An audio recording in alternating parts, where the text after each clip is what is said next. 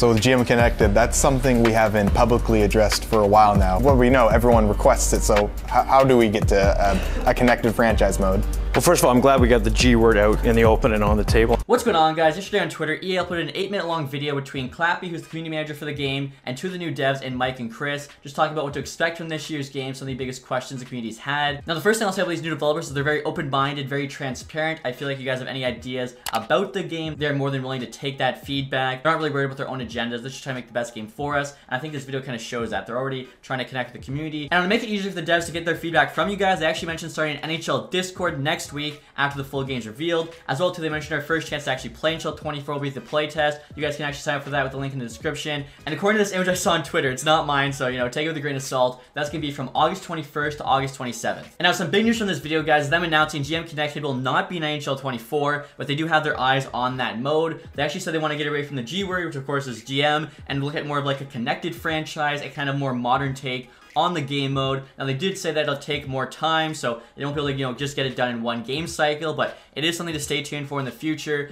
To me, when I hear, a more modern take on the mode, I feel like they'll probably leverage the current custom leagues we have in GM mode, maybe make it so if you only have, 10 friends you want to play with, you can actually have a 10-team league, whether it be 10 existing teams, or, restart with 10 teams, just do a fantasy draft. That way, it's just easier to get through multiple seasons without having to get, 32 people all together, all in the same schedule. So, that right there, of course, that's just me speculating, but they did say they've heard all the community feedback for GM Connected, not in 24, but they're hoping to have a connected franchise in the future. And after that, guys, I mentioned that NHL 24 is going to have full crossplay for EASHL, so of course this is awesome. No longer can you only play against people on the opposite console, you can actually play with your friends on PS5 if, say, you're on the Series X. Now, full crossplay does not mean you can cross generations, so if you're on Series X, you can play with and against PS5, but you cannot play with or against Xbox One or PS4. I think that's because, the consoles are just on, completely different hardware, but still, it's, very cool to see. I feel like that'll make it a lot easier to find games now in EASHL, whether it be drop-in or club games, and hopefully, too, this means we're getting full crossplay for other modes, if not now in the future. Right now, though, we only know, confirmed for sure is